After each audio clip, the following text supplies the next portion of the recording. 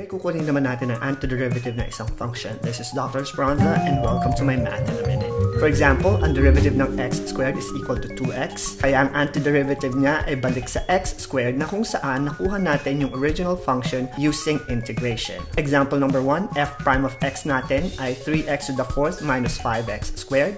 Ang antiderivative ng bawat function ay kabaliktaran ng derivatives. So instead of subtracting 1 sa exponent, mag-add tayo ng 1 sa exponent all over the new exponent. The antiderivative, which is our f of x, is equal to 3 over 5 x to the fifth minus 5 over 3 x to the third plus the constant c.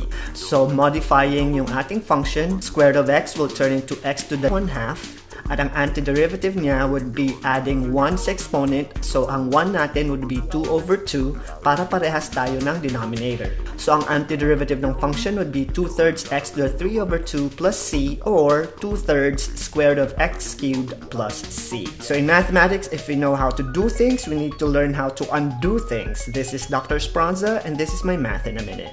Bye!